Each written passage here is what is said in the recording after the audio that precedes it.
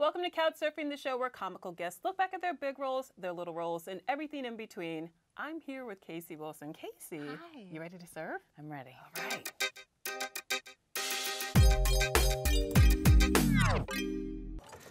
What the f did you do? Before you spaz out, check out how cool this is. This is Black Monday.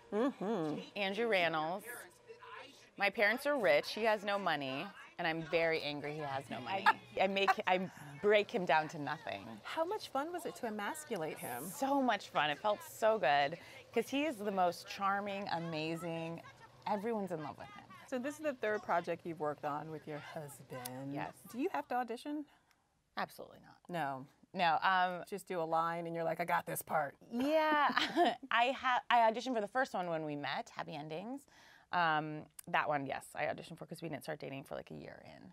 The other two, I got in, but on the ground floor.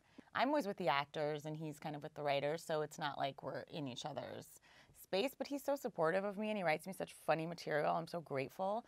The soundtrack, as we spoke about a little earlier, is Yes. amazing. One 80s go-to song that you have to pull out during karaoke. I Want to Dance with Somebody is my favorite song. That's a good one. That's a song that galvanizes people. That's a great wedding song, Yeah. too. Oh, yeah. I want to feel the heat with somebody. Yeah, with somebody who loves me. Somebody. Somebody who.